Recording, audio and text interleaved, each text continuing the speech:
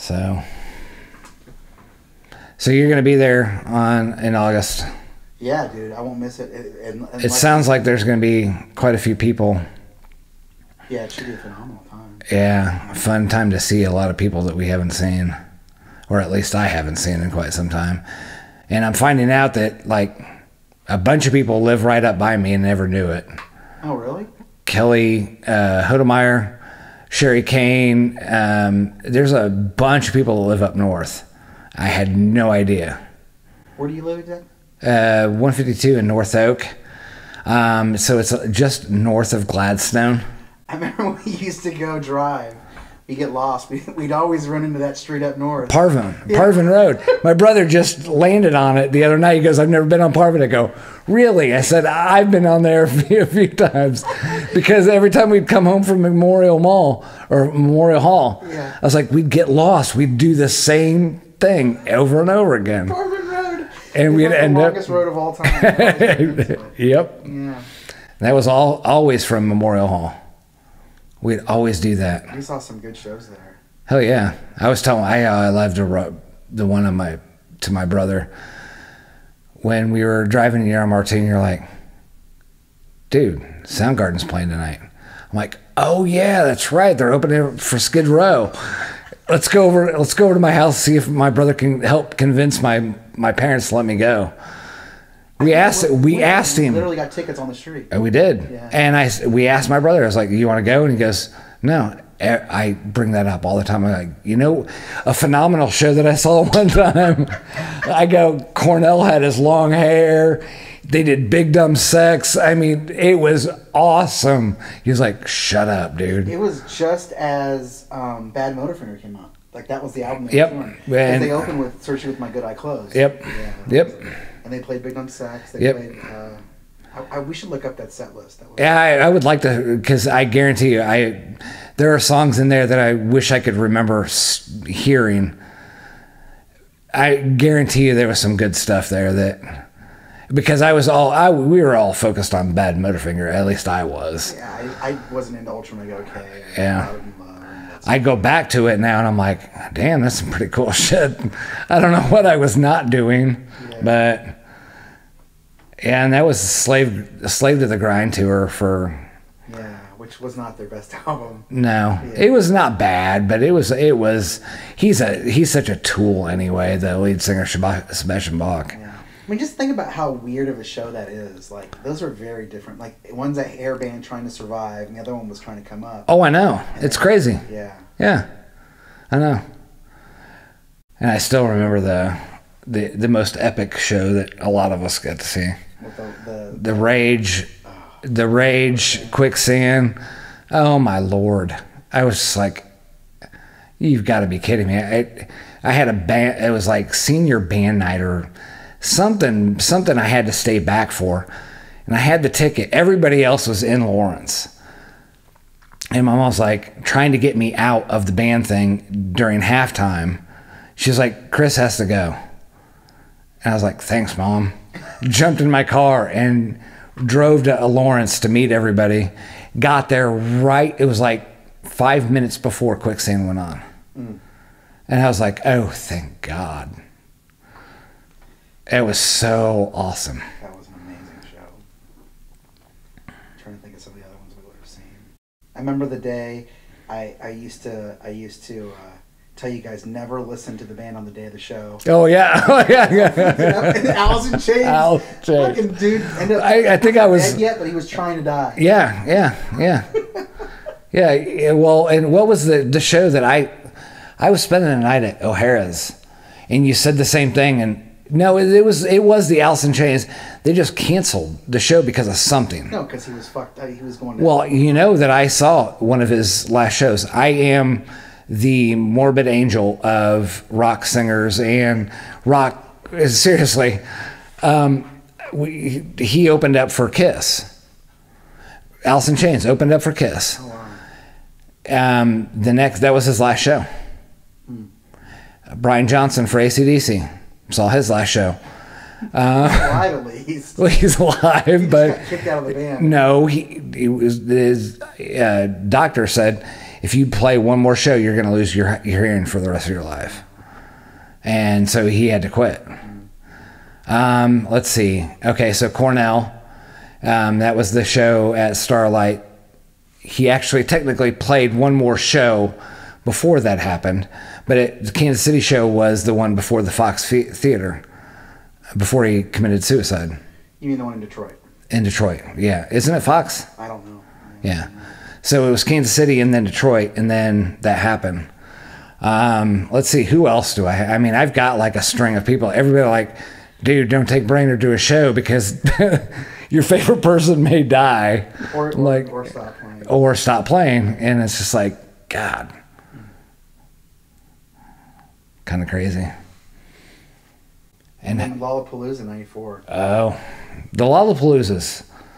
That was the Lollapalooza, though. Oh, I know. Oh, I know. Nothing's better than Lollapalooza 2. Yeah. Well, we went. We went to 2, didn't we? 2. That's what I'm saying. Lollapalooza 2. Yeah. That's the best one. Yeah. It was me, you, Van Fleet, or was he not there until the second year? No, he was there. He was definitely there.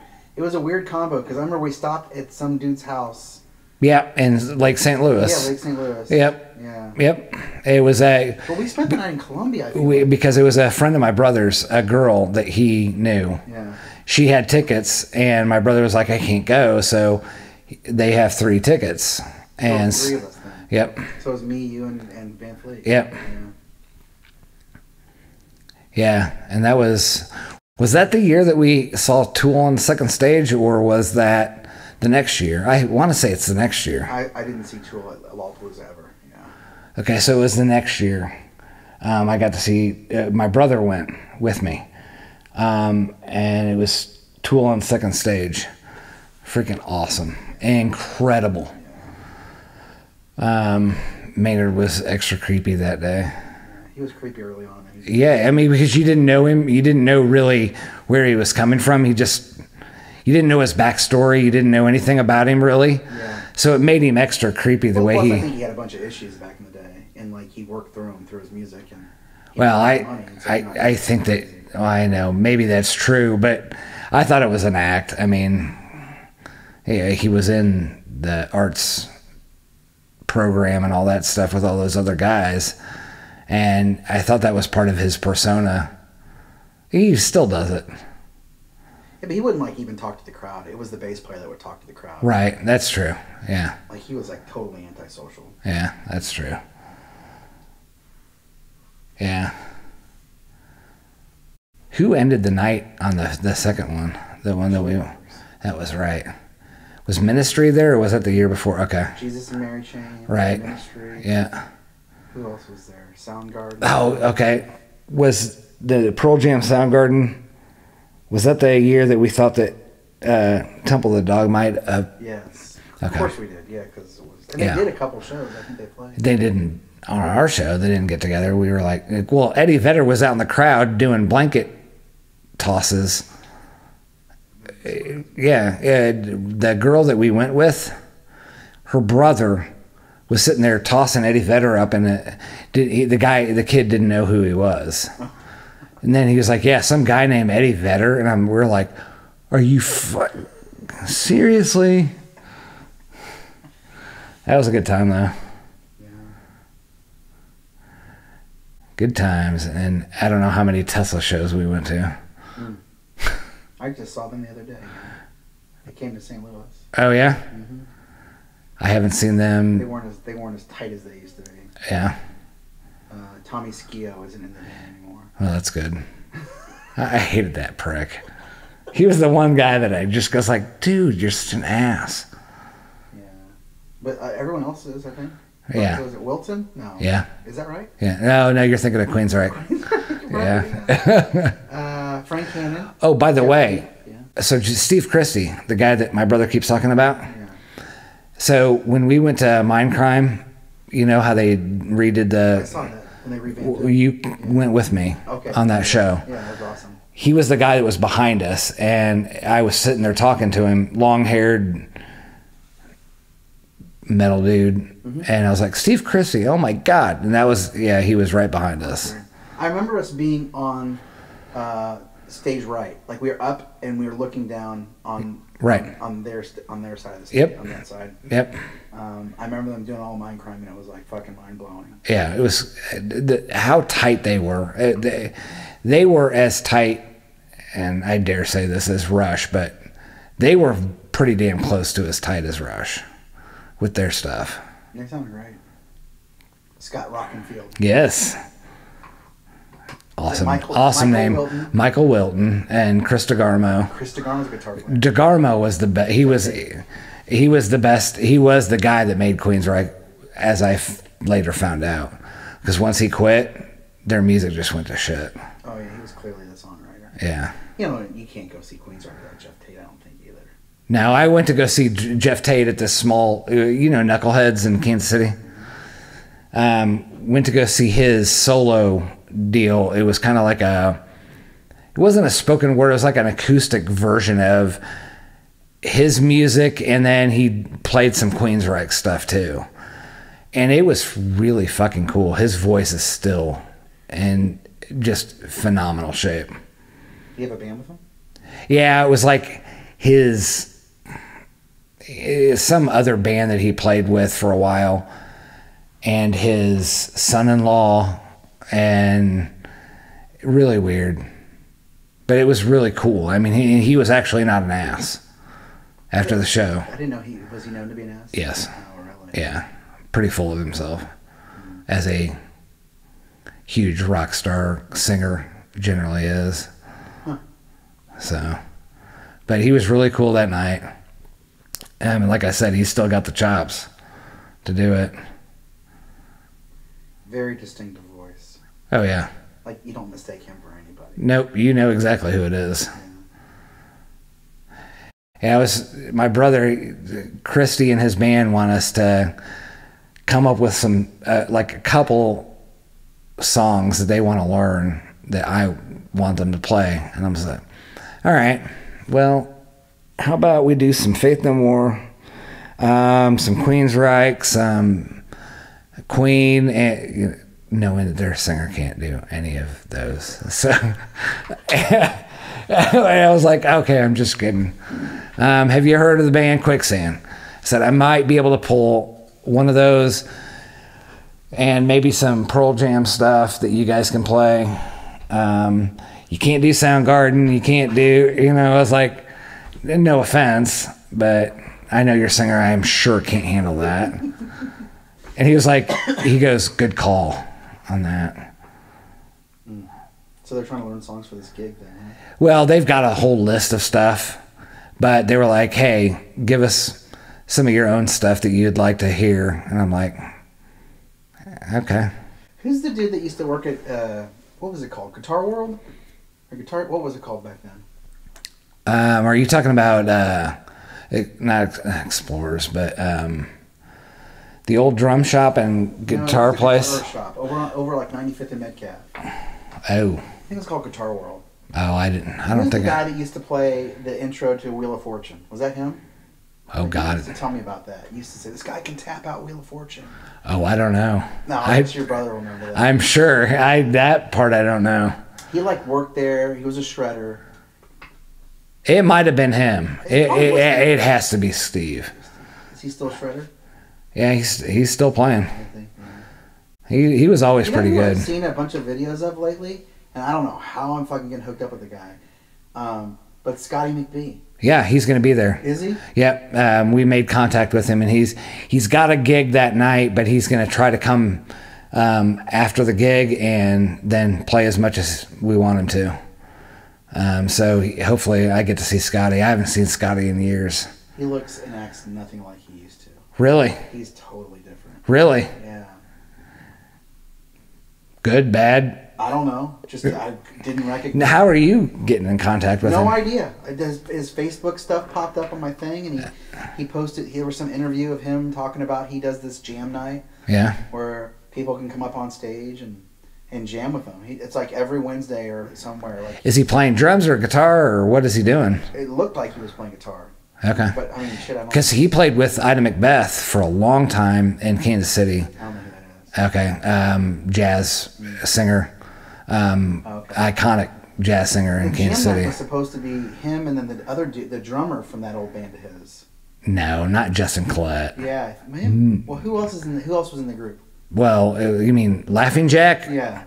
Justin Collette was the drummer. He's Jason Pope's cousin. Yeah.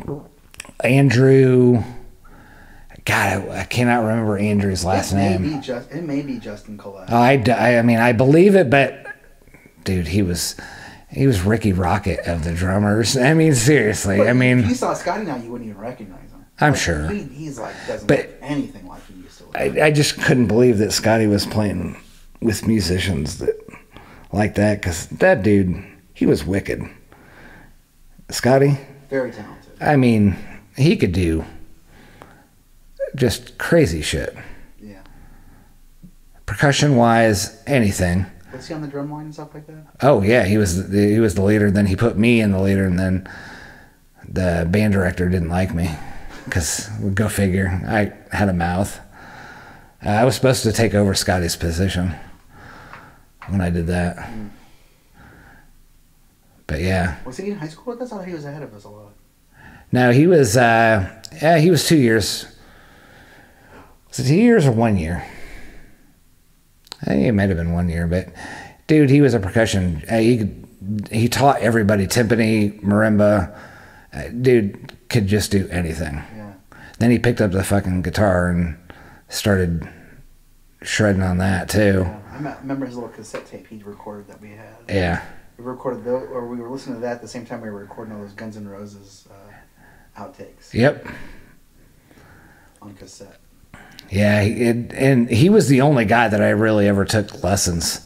And it was because he was trying to teach me snare to get into state. Drum corps. Well, I was already on the drum line. Mm-hmm. But it was to try to get into symphonic band and to get into state competition, because the band director wanted the leader of the drum corps to, do all of that stuff. And to this day, I'll tell you this straight up, I've never read music. Really? No. You just would listen to it and just play it? Yep. So, yeah, so I mean, literally. So Scotty realized it. He goes, all right, play that. He just put it in front of me. It was a snare drum thing, and I'm like, and I'm like really slow and chopping. He's like, dude, seriously, this is like really easy. It's just, so then I mimicked him and I did it right after him. He goes, oh, I get it. He goes, you can read music, he goes, but not very well. He goes, but if anybody plays it for you, you can play it, you can mimic it right after. And I go, he goes, you've got all the chops in the world, you just can't read.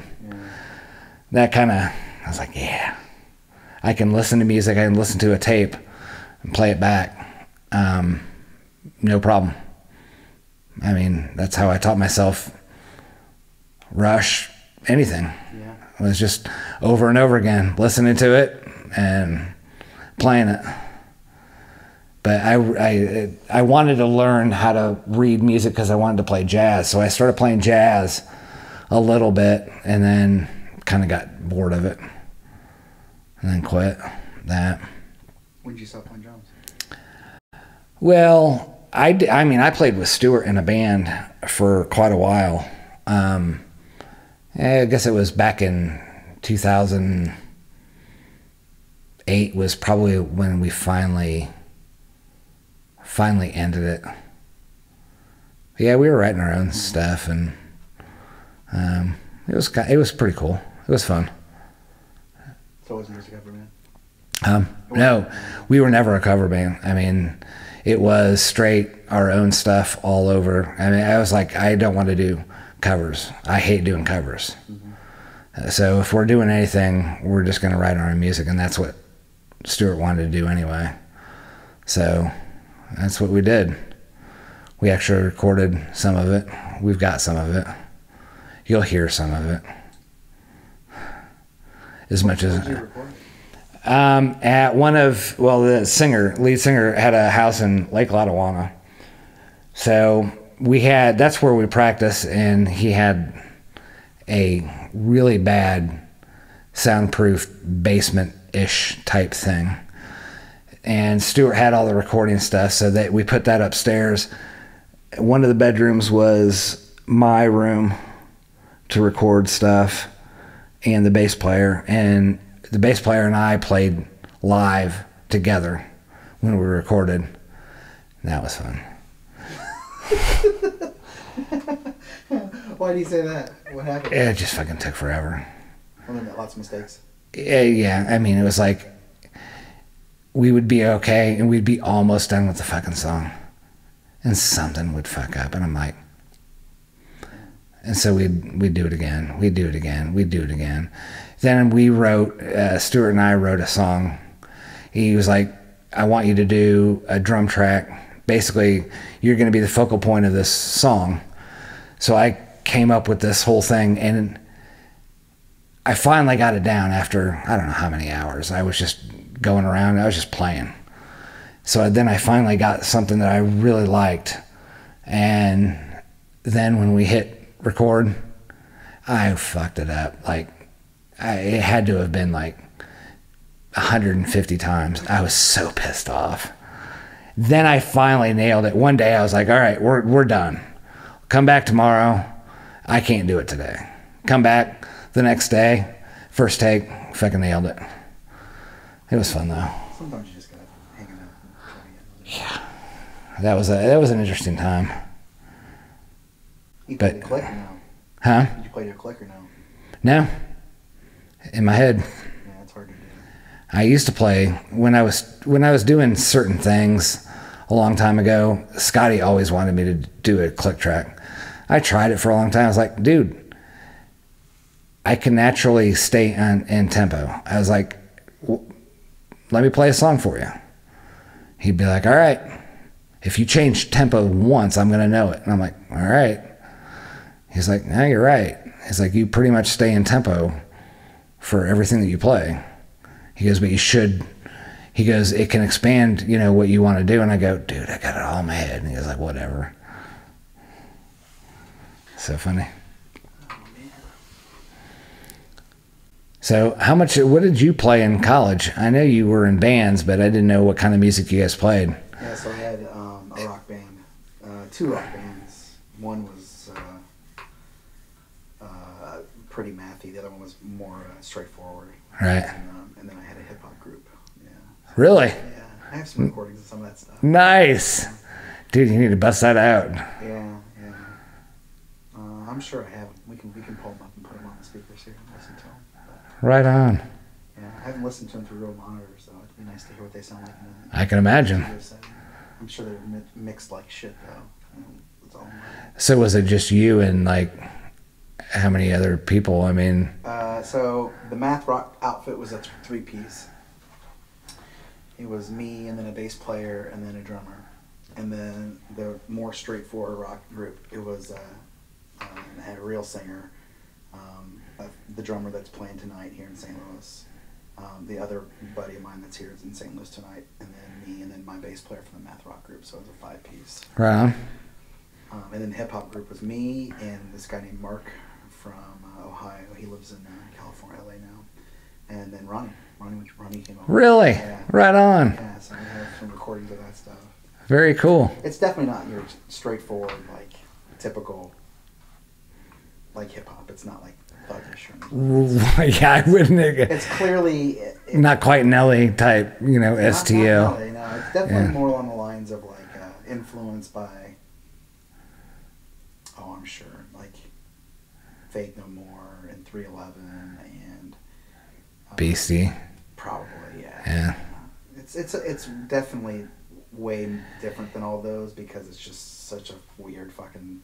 There's like no verse or chorus. It's like literally just, it's bizarre. Right. But we use like, you know, analog synthesizers and real bass and real good. I track the bass and the guitars and I program the drum loop. So. Really?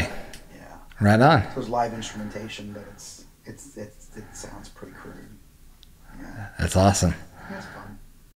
I remember when we tried to, it was me, Brendan Boothe, and like a few other guys, because Boothe wanted to put a band together, and I was like, all right. What year is this? Yeah, this was like, it had to have been like 93, So right after we graduated and we were going to Longview. And you went away like to SMSU or something. I did, but I went to Longview first to get some of my core stuff out of the way, and then went to Missouri State, or Southwest Missouri State is what it was. Not SMSU, SW. SMSU. That's what it. Now it's called Missouri State in Springfield. But yeah, we got Ronnie to come in and do some stuff for us. I was like, really? Yeah, I was like, dude, we got to get Flip. We got to get Flip to be part of this. So he came over and he did some stuff. He could tell, he's like, wow, these guys really suck. And I was like, yeah, sorry about that. But it was fun. Yeah, some of my best memories from undergrad was having Ronnie come into town, and we'd sit in this studio, this electronic music studio, where we had, honestly, like a bunch of really nice old analog synthesizers and turntables and a keyboard, and we'd stay there the entire weekend until we got our song done. Really? We wrote it and we recorded it all there on the spot. Right on. No idea what we're gonna do, and we just fucking pumped it out. That's cool. Those are fun. That's fun when you can do that kind of stuff. That's why I built this thing, to be able to have people over again. I'm like, okay, let's try to live our glory days by playing music again. So. Right on. Have you talked to O'Hara at all? Yeah, I mean, we text more than we talk. Yeah. But yeah, I think he lives in Lake Lottawanna still. Yeah, he does. I think Van Fleet just moved out there. I heard he was going to buy a place. Yeah. I think it was just a couple of weeks ago they moved out there. He just came back. Last time I saw him, I think he was in Dallas. Yep. Yeah. I actually saw him down there. We went to go see... I don't know, actually. I don't think we went to go see anything. I just visited with him one night. But Monty... Oh, I don't know. We've had some funny... Him and Monty and I have gone on a few road trips recently. Yeah, to go see shows. Not recently, but I would say within the past 2 years. We've been to a couple shows. And yeah, they're interesting guys. I can imagine. Monty I have not seen Monty in, well, probably since we graduated, maybe a little after that. I mean, he looks older, but he's totally the same. Same guy. Well, actually, I ran into him at the Soundgarden show where we met everybody. I don't know if you went to that show. It was at the Midland in downtown, and I met with Monty, Van Fleet. I think Boothe was there. It was right when Soundgarden tried to make a comeback. That King. The fucking last Animal. Yeah. King Animal. Yeah. It was for that tour. We all met up and beforehand and had some drinks, and then went over there and saw the show. O'Hara was there. How was it?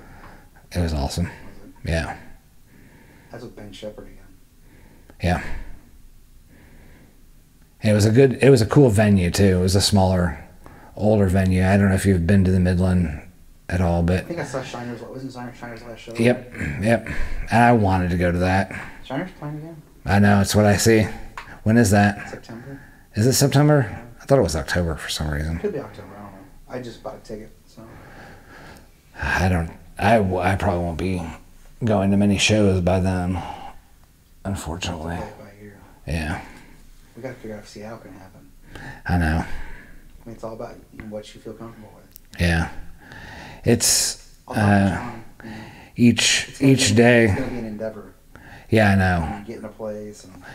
I'm going to Pennsylvania in 2 weeks, so I'm going to see how travel goes with that.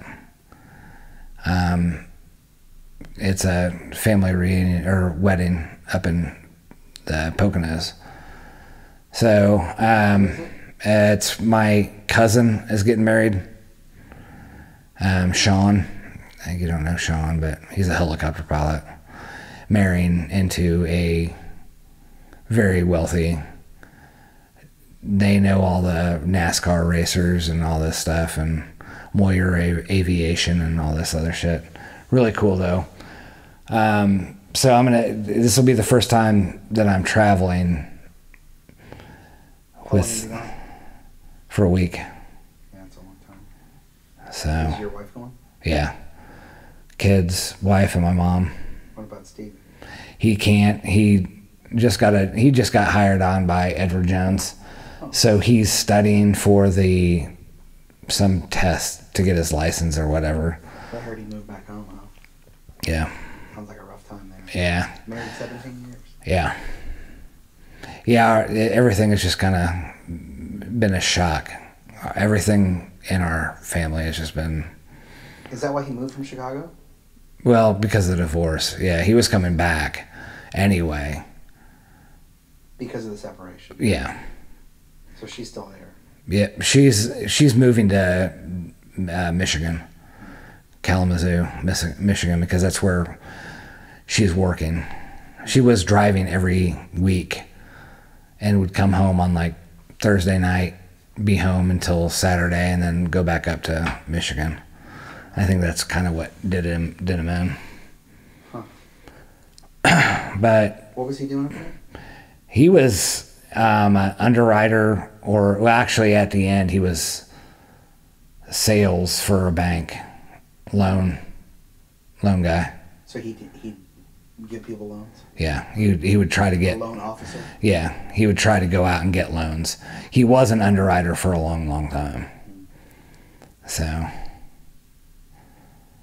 But yeah, I moved my mom up from Lee Summit. So she's right third. Yeah, thank God. That was the best house ever. I know. But you know, they're widening 3rd Street, and they're going to have to tear that house down because of it's so close to the road. It's so fucking depressing. I know. But I had to get her out of that house. It was so old, and things were happening, and she couldn't take care of it. So like, what? She is now 67. And what's she doing? She's living right down the road from me. She's still single? Yeah.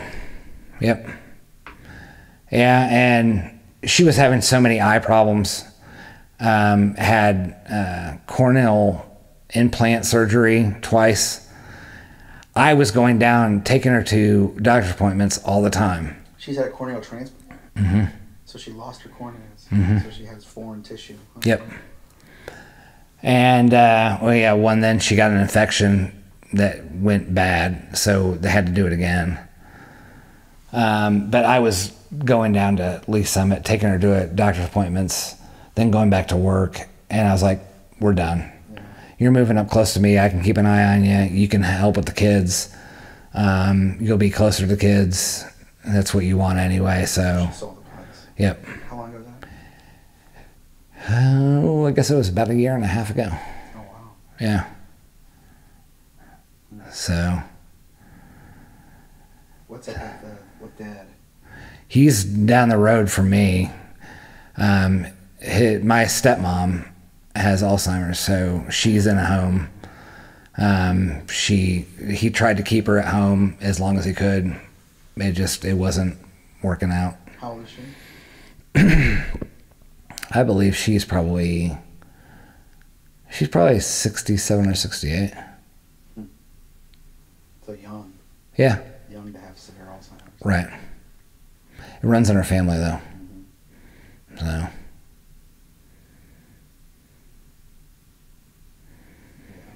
I'm sure I have that to look forward to. That'll be fun. My dad had severe Alzheimer's when he died. Really? Oh, yeah. When did he die? He died a year after my mom, so let's see, if she died in December of 12, it was January 14. Okay. 15, 16, 17, 4 years ago. I never heard about that. Oh, yeah. I never, because my mom died before him. Really? Because my mom was like, well, ask Patrick how his parents, because we hadn't heard anything. And I was just shocked. I was like, if we would have known anything about it, we would have been. Yeah. I mean, it was pretty low key, you know. Trying to clean up that whole fucking mess of getting all their stuff sold and then selling the house off was. I can imagine that. Yeah, it had to have been really hard. Yeah, especially when you're the only kid, you know, because my sisters were already dead. So. Right. And fucking had my family here, and you know, I had my business, and then you know, I had to try to just get rid of everything, and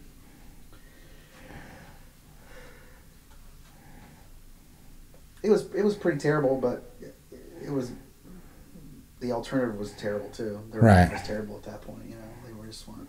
My dad, he still recognized me, but he just fell off a cliff as soon as my mom died, you know. That's kind of how it was. Yeah. You know. Man. Life throws us turns, my friend. It's weird though. It's weird that everyone I grew up with, you know, everybody, my sisters, all my nieces and nephews, my parents, everybody, except for Ed Reed, you know, and I guess my immediate friends there, everyone in that house is gone. Yeah. Like I'm next in line. Well, you're doing well, so. I'm hanging in there. I'm doing fine. Yeah. Until I'm not. Right. You know, you never know. I could get Well, on the bus later tonight. Trust me. Yeah. Yeah, exactly. Yeah, I know all about all of a sudden waking up and going, what in the fuck? Coaching baseball to not being able to throw a baseball in a matter of freaking a month. It was just bizarre. This is in August of 17? Mm-hmm. Yeah, I was getting ready to do something stupid and get into a baseball tournament for guys over 40, and I hadn't played in freaking 20 years. So we were like, all right, we need to start throwing and practicing a little bit and at least getting into some kind of shape. So all we were doing was, before the kids practice, we would show up about 20 minutes early and we'd start throwing catch. And who's we? The other coaches and stuff, and some of the guys that were going to be on the team. And the whole team, or you joined the team? No, we put it together. It was me and the head coach of Max's team. We put the over 40 team together. But yeah, just playing catch, and all of a sudden throwing a ball, and I was losing the ability to put pressure with this finger. With your right index finger? Yep, this one. This is what started it all. And I'm like, wow, that's weird. It's like I have no strength in this finger. I'm like, your arm strength was fine. Oh, everything was fine, yeah. Could you notice when you were writing was a problem? Or just No, not at that point. Not at that point. And so then the next time I played catch, I'd be able to play for like 20 minutes without any problem. Then it was 15 minutes that I could only play for. Then 10 minutes. It was just because that was when I would lose my ability to put pressure with that finger. But the time course from when you were able to go from 30 to 20 to 15 to 10. Oh, it was in a matter of like week and a half. It was happening all of a sudden, just rapidly. And you were fine writing and stuff? Like you wouldn't perceive it unless you were trying to grip something? Yeah, I mean, throw a ball at that point. And then I was like, okay, I've got a pinched nerve. Something is going on that it's going to work itself out. I'll do some stretching and some other stuff. See what, it'll go away.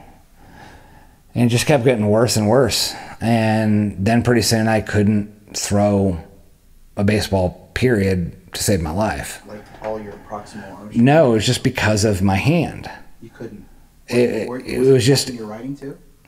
It started at probably at the middle of September is when it really started. I could notice my writing, but it wasn't that bad. I compensated for it. And it just kept going downhill from there. I mean, everything, and it was really weird. It's like everything went into hyper mode as soon as I got the diagnosis. And I don't know if that was psychosomatic. I don't know, but it kicked everything into fucking high gear. I got that second opinion at KU.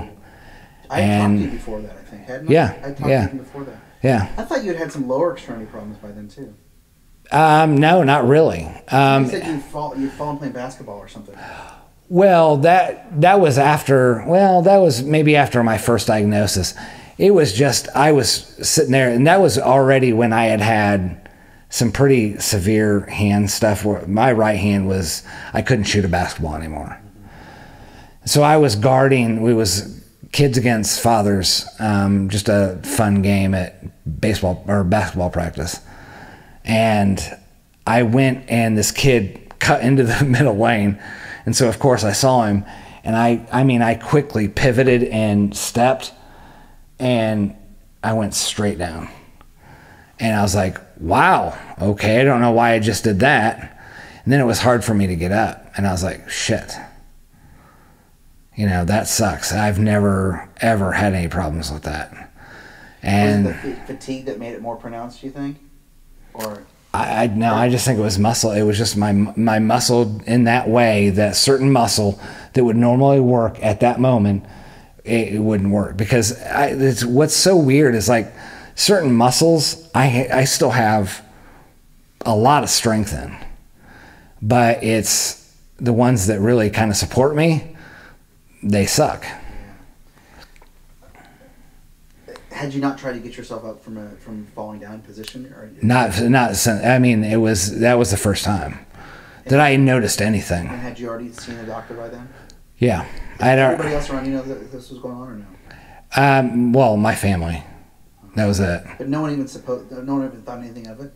That was after my first diagnosis with ALS. That was through St. Luke's, and then it was before KU, and then we went to KU like a month later and got the second opinion. Yeah, I remember you were waiting to have that appointment. Yeah. You ever talked to the guy? You talked to the guys here at Wash U. They're my neighbor, right? I tried to. I called him. He called me. I gave him specific times because he asked me to give him specific times to call him. He wouldn't call for like 3 days, and he'd call me out of the blue, and he's like, just email me. So I was like, at that point, I was like, all right. So you never hooked up with him? No. Oh, that sucks. The stuff that I read that he was doing, I'm to the point of, everything's happening so rapidly. Yeah. I'll take any drug that you give me, just in the by chance that I'm the one person that it fucking works on. I'll take whatever you have, but he's not doing any medication trials. Oh, really? He's doing more of research trials. So, trying to learn more about everybody and trying to figure out what's causing, that sort of thing, from what I understood. Huh. Now, Mayo and some other places are doing actual trials on the Radicava stuff. They're in the third phase of the Radicava pill. They're almost there, but it doesn't mean much. Radicava doesn't seem to be. My neighbor is an MS specialist. Yeah. He's a neurologist, and he said that he thought that the Radicava was better than the other biologic that was out. It is, but it's like maybe 6 months. Yeah. So where I can't remember the name that I'm taking. It's like 3 months extended of your life.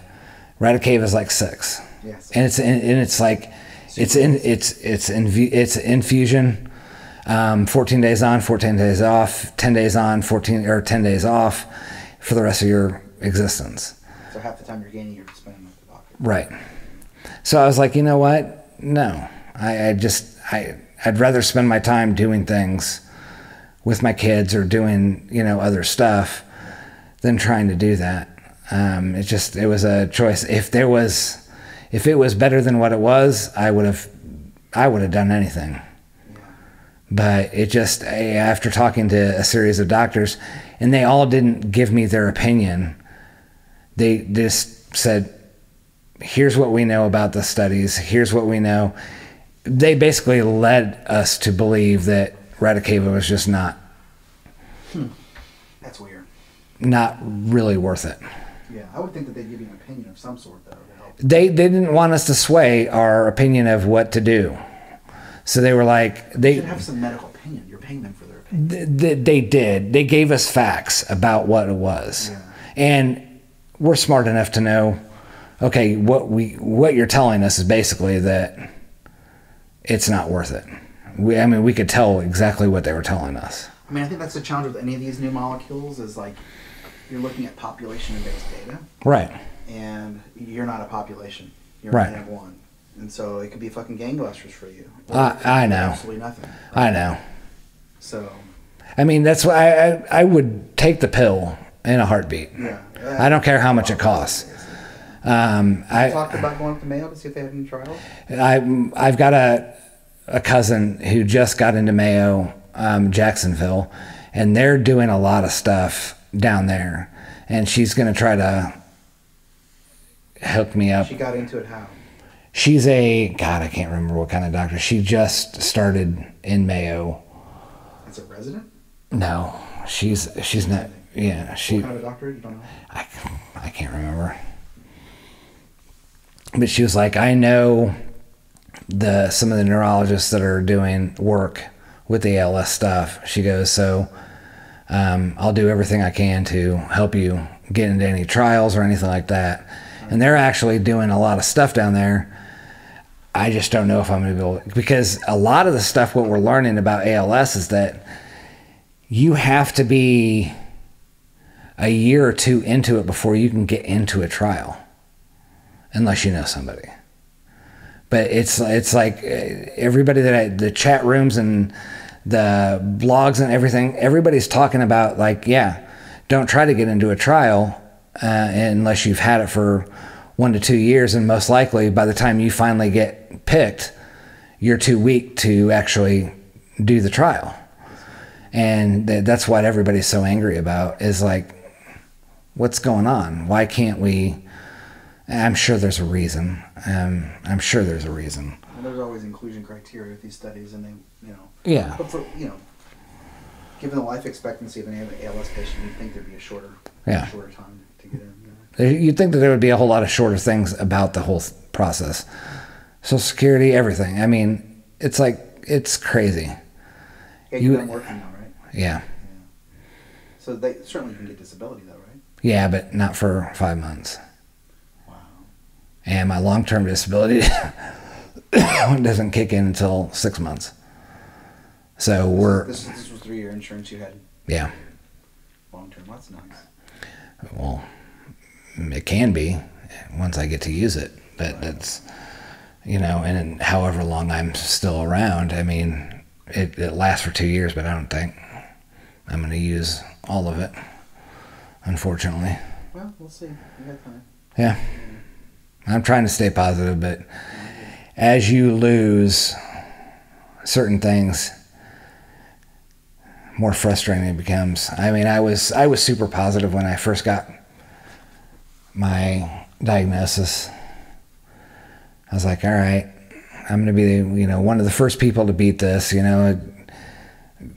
super positive, going through each day, not, angry or anything like that. And it's just been in the last month that I'm starting to really, I'm starting to lose my ability in my left hand. Once my left hand goes, I'm going to need assistance purely. My walking is diminishing. It's hard for me to stand in one spot without sitting there doing a dance to keep my balance.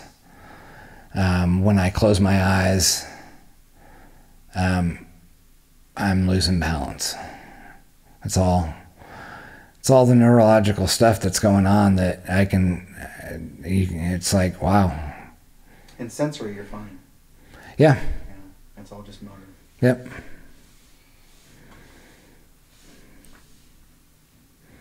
So I do stretching as much as I can. And, trying to stay as active as I can, but then not try to overdo it. That's the number one thing you can't do, is once you start overdoing stuff, it actually does. It's a negative effect on it. So just got to be careful of what I do. And I don't know. Sucks. Well, I think we got to do as much as we can when we can. So obviously the voice capture is a big deal. I think you should take video. Yeah. That record me now. Yeah. It is, and, yeah, we'll definitely download the recording stuff. I mean, especially as you lose more proximal strength and you're not able to stand and you're not able to use your arms. Right. You're going to need to have the ability for it to come to you. Right. You know?